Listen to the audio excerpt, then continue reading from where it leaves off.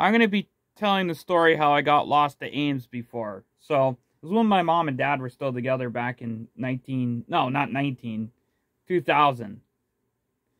This was before they got divorced. This was 2000. My mom was pregnant with my sister, and we went to Buck Pond. We had a weekend at Buck Pond, and I think it was Sunday night we left because my mom was not feeling good.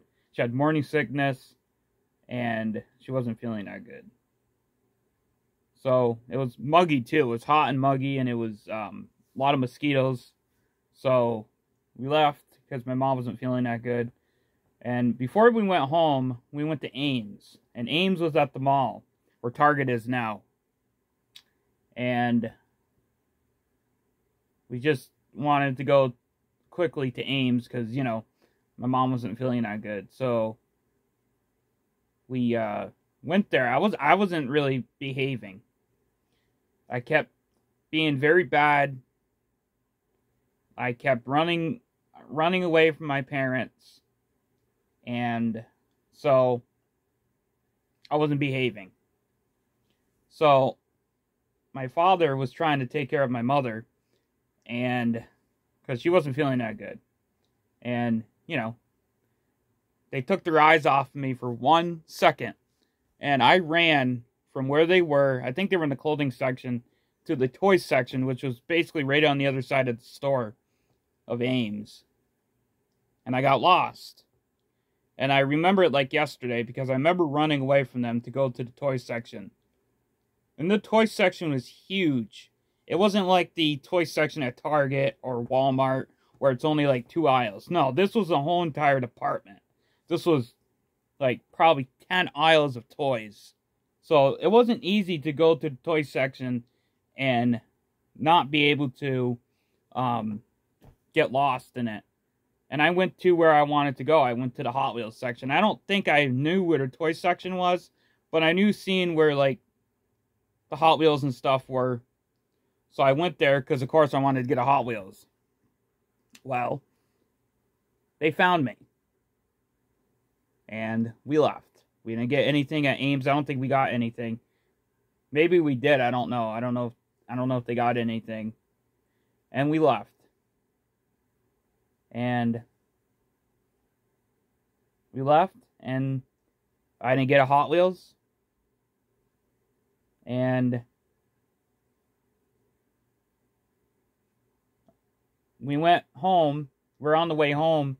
We're going by Georgia Pacific in the van, and I saw this fire truck going by, and I saw other little kids on the fire truck, and I wanted to go on it, and I said, "Fire truck, woo, woo, woo." And nope, I wasn't able to ride the fire truck. Well, of course, I probably wouldn't have been able to ride a fire truck either because my mom wasn't feeling that good. But, you know, that wasn't the point. I wasn't being that good. And that's the memory I have of that day. And like I told people, I remember running away from them at the Ames department store because I remember it. I don't remember it that good. Like, I kind of remember it. It was much like Kmart, but it was better. But there was aisles and aisles and aisles of toys. Like, I legitly remember them having like 10 aisles of toys, basically. Because when they took over Hills had a big toy section, so I think they kind of like acquired the toy section from Hills. Because I remember going to other Ames and they didn't have like that big toy section. But this was at the mall where Hills used to be. And they had aisles and aisles of toys. Like, they had like a girl section and a little boy section. And they had toys and toys and toys and toys. They had Barbies, Hot Wheels, I don't know, those little Patch Kids or something. They had those. They had a whole bunch of toys, like aisles and aisles of toys. So, and they had like Hot Wheels section, Matchbox, RC cars, everything. Legos. Like, they had to each aisle. Long aisles, too. They went down. And then that's basically what half the store was toys. And then there was the clothing section, the shoe department.